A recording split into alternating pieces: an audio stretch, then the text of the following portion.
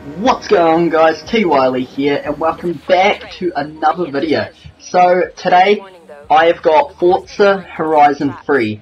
This game I was going to get from a store, but they sold out of the Ultimate Edition, so I decided just to get it straight online. And the game came out, it came out a good 13 hours ago on the store for me, mainly because New Zealand time, I get the game way before the Americans do, so I pretty much have an extra early access to this game. But since I got the Ultimate Edition, I ended up getting the game 4 days early, so it's the 23rd today, which is the day this game came out with the Ultimate Edition. But everyone that just orders the normal standard edition of the game gets it on the 27th. So right here we are racing a train, and it is absolutely amazing. Like a freight train versus a car, and we get to jump over the freight train as well, and it's just awesome.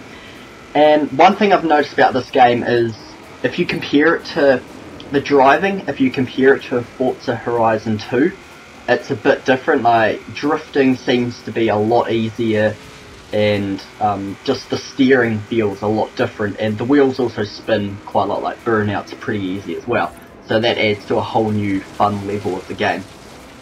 The graphics wise, can't even speak about them. They're just out of this world. Pretty much every game that comes out anyway, the graphics are just better.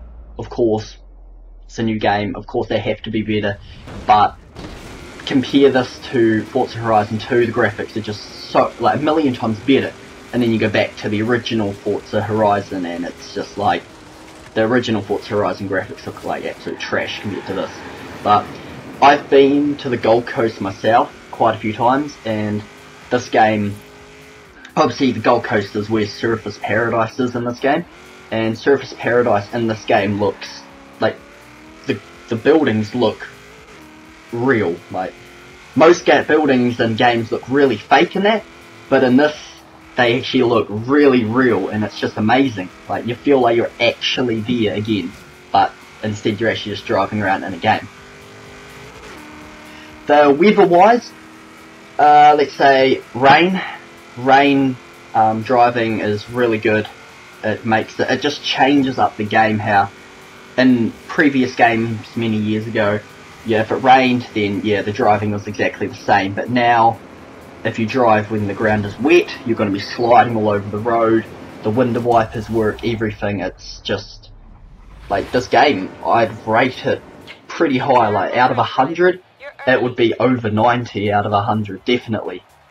So, hope you guys all enjoyed this awesome clip of me racing a freight train in this awesome car. So please like and subscribe. I'm going to be uploading a lot of Forza Horizon 3 videos because I am loving this game so much. And I'll catch you guys on another video.